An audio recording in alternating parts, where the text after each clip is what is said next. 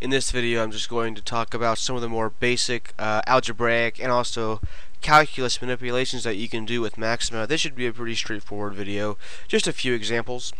And the point here is not by any means to go through any kind of exhaustive list of everything you can do in Maxima, but just to give you an idea of how to use X Maxima. WX Maxima, excuse me. X Maxima, a different program. So just to give you an idea of how to use WX Maxima, and hopefully after this video you can kind of explore the menus. You see this stuff. After this video, hopefully it'll be pretty self-explanatory for the most part. So I already briefly talked about solving equations in the first video, and that uses the solve command. You can see that over here in the general math. Remember, this general math is from Maxima Payne's general math. There's also some stats, and I don't know anything about statistics. I have no idea if that's any good or not, but there it is in case you need it. So, general math, none of these menus have exactly the same thing, but at any rate, this solve button here will bring up a prompt, and I can solve equations. So let's say I want to solve x squared plus 3 times x minus 1 equals 0, and it's solving for x. So it gives me this answer. I guess I probably should have expected that it would be something strange like this. Now there's something that's kind of significant and something that's kind of nice to know. I actually, if I'm setting it equal to 0, then I don't need to type this in at all. It's sort of implied. So let me retype this, and I'm just going to type it instead of doing it through the prompt. So I'll do it x squared plus 3 times x minus 1, and now I'm skipping the equal 0 and solving for x, and it gives me the exact same answer. So if your other side of the equation is 0, you can just leave it blank. Now that being said, if you want to change it to something else equals 5, then you can. There's nothing wrong with having it something other than 0 too. But if you want to leave it without the 0, then it'll solve it exactly the same. It just assumes that the other side is 0. Okay, so you can also use the solve command, and I'll do it here, to solve for systems of equations. So let's say we have y equals 5, comma, because now I'm doing a system of equations, 2 times x minus 4 times y equals 0. So now we have two different equations, and I'm solving both for x and y. So I just entered in the two equations with separated by a comma, and then I put the two variables that I'm solving for, and it gives me the results, 10/3 and 5/3. Okay, so here's something else that I think is incredibly useful, and that is the partial fraction decomposition. If you're taking either differential equations or difference equations, you're going to love this one, because whenever you use Laplace transforms or Z transforms, you're going to use this all the time. And by the way, if you're in differential equations or difference equations, I'd also suggest getting a TI-89, because they can do this too, it'll take a lot of time off your test. So that's the partial fraction decomposition is going to be in the calculus menu. If you don't already know what partial fraction decomposition is, then Sal Khan has some videos on it that are pretty good.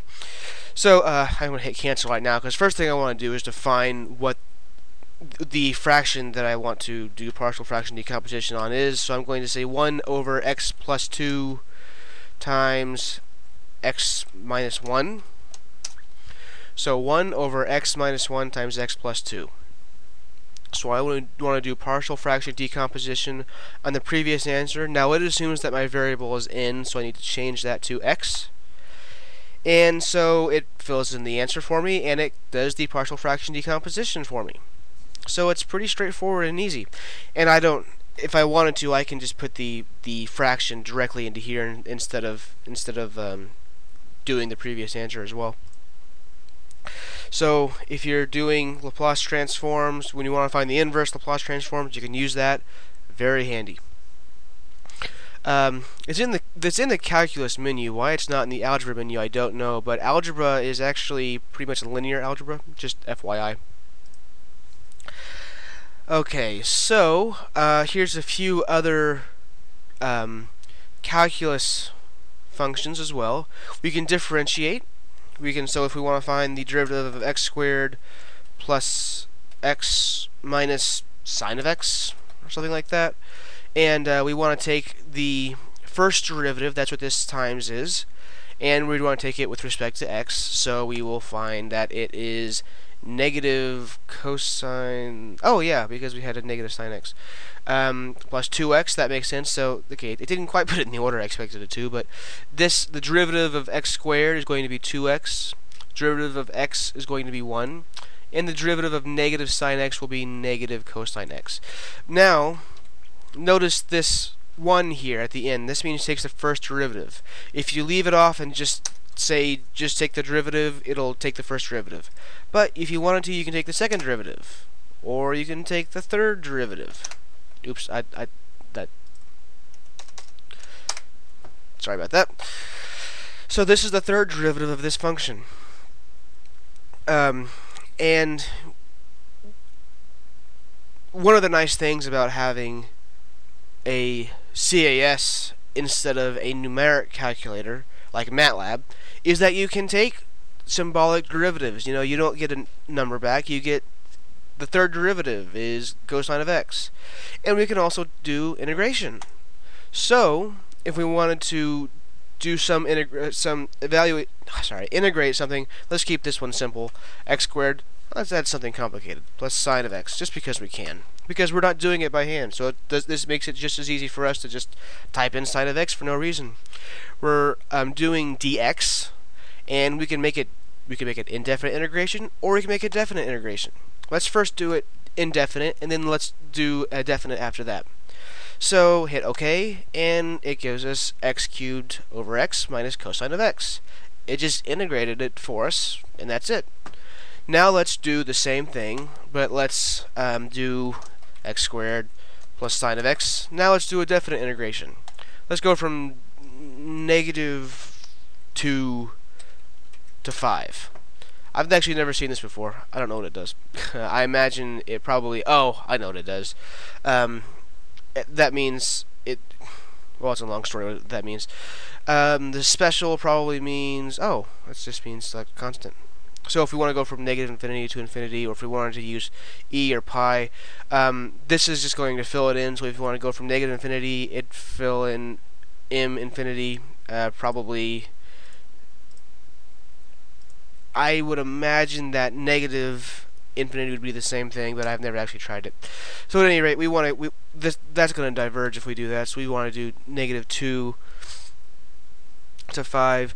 Numeric integration just means it does it a different way. That means it would do it more like the way MATLAB would do it, I'm pretty sure. Maybe I should make this video if I'm not exactly sure what it's going to do, but I'm not going to do that anyway. So now it integrates, and we get this kind of funky answer. Which is why we're glad we're not doing it by hand, and why we're glad we have WX Maxima to do it for us. Okay, so one more thing that I want to do, one more calculus thing, and that's solve an ordinary differential equation. Now, I will warn you that the success of solving ODEs is limited, and that's actually not so much a limitation of Maxima as much as it is that we as human beings really don't have a whole lot of tools to solve ODEs altogether. And in the real world, ODEs are mostly solved with numeric solutions that you'd find in MATLAB rather than exact solutions. And the manual will tell you some more tools that Maxima has for solving ODEs, but here's a quick example.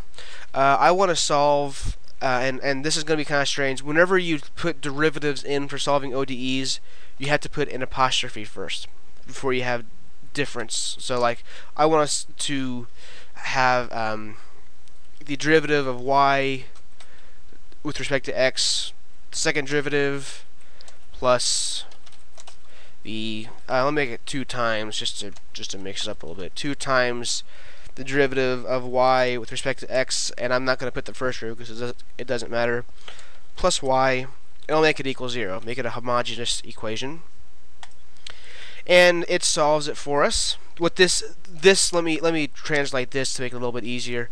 Sometimes whenever you're writing it out, you can see it in your mind more easily what you're doing. This is saying y double prime plus 2 times y prime plus y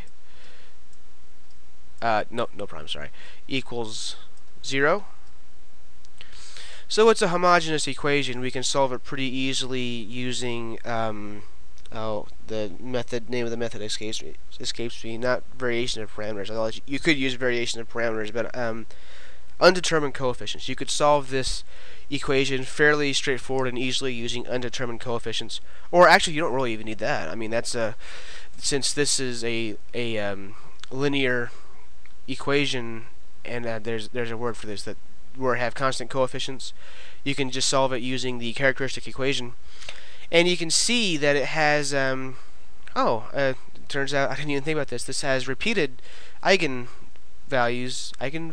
repeated, I guess it's eigenvalues. At any rate, I don't use ODEs a lot. So anyway, this is the solution to the ODE. It has two constants, K2 and K1, and it has this x here because it has a repeated. When you solve r squared plus 2r plus 1 equals 0, the characteristic equation. When you solve the characteristic equation, this r is going to have one solution with multiplicity 2. That's why you get this x here. So the bottom line is that WX Maxima had a way to solve this particular ODE. Now this is a pretty simple ODE. If you've never had differential equations, then it's not simple. But don't fret. It's terrifying when you first see it. I understand.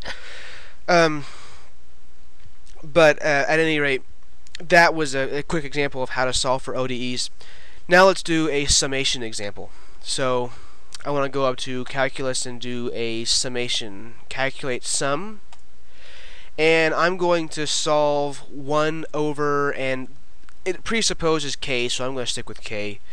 And I go from k, let's say squared, 1 over k squared, from 1 to infinity. I'm going to go ahead and keep it that way. Now, I want to keep this checked, and you'll see why in a second. I'll hit OK. And it gives me pi squared over 6. This simp sum at the end, let's solve this again without the simp sum. So it doesn't actually solve it. So that's why the simp sum is important, and that's why it showed up in the prompt. So let's do this one more time, but let's change it around a little bit. So let's change this to, instead of k cubed, instead of k squared, let's make it k cubed. And now it gives us zeta of 3. Well, what on earth is zeta of 3? Well, we stumbled upon the infamous Riemann zeta function, and this is actually zeta of 3. If it were k to the power of 4, and there's no reason why we can't do that, k to the power of 4, well, this is actually zeta of 4, except in this case we can get an exact solution. But k to the power of 5, no one knows what what zeta of 5 is. So neither does Maxima. So it just returns zeta of 5. Now we have these plot 2D and plot 3D, and I'll go ahead and do an example of that. Let's do x squared minus 3. This is just a plot of x squared minus 3 from -5 to 5 is fine. There's a bunch of options you can do here. You can do polar. You might want to look through the manual to see more about exactly how to do that. You can do logarithmic scale. You can do special. You can do parametric or discrete. We're going to do more with parametric plots later, using a very specific tool to do that. So let's go ahead and plot that. So it plots the graph x squared minus 3. Notice something else. This says WX plot 2D.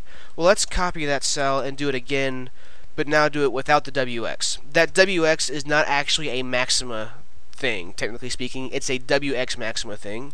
What that means is that it's going to take the graph and put it into your inside WX Maxima. But if you do just plot 2D, it brings up a whole new window that you can kind of well, you can't do a whole lot here, but since this is 2D, but if this were a 3D graph, and I'm going to do that in just a second. Oops, I didn't mean to do that. Whoa, I zoomed in. I actually did not intend to do that at all. But, well, that kind of proves the point that you can manipulate it. You know, you can mess around with it. And that can be very useful sometimes, too. So now let's do a 3D plot. And we'll say x squared plus y squared. That's going to be some kind of cone thing. Not a cone. That's not the right word, but it's a... You'll see it. And we'll go from -5 to 5 on both of them. That sounds okay. And see what it does right there. That's kind of cool, I think. Now let's do it, something that we can manipulate more easily. So now we can actually turn it around. So we can do this neat stuff with these 3D graphs using this external program GNUplot. And of course we can change the options.